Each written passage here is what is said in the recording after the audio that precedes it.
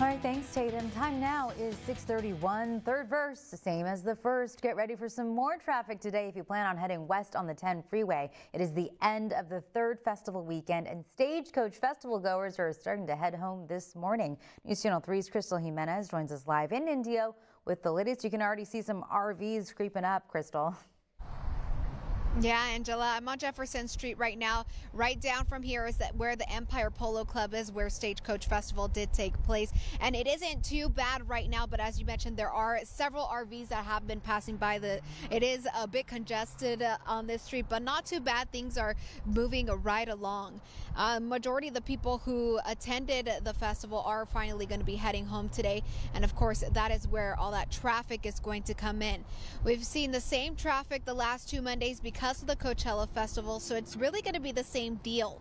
Jefferson will be full of cars and RVs trying to catch the freeway, even more than it is right now.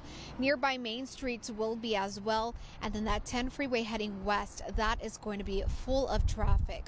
Also, Highway 111 out of Palm Springs, that tends to get backed up.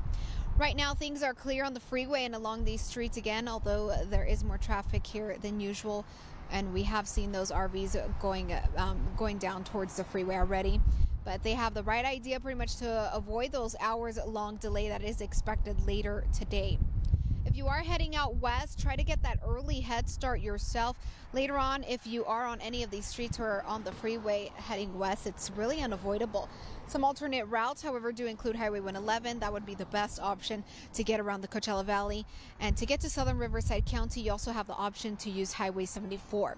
We're going to keep a close eye on traffic this morning. If you find yourself driving next to an RV or big rig, make sure you keep a close eye on that because it is going to get windy. It is already, if you can see on my hair, it is pretty windy. But yeah, if you guys are right next to an RV or any big rig, just make sure you keep your eyes on the road and be aware of that. In Indio, Crystal Jimenez, News Channel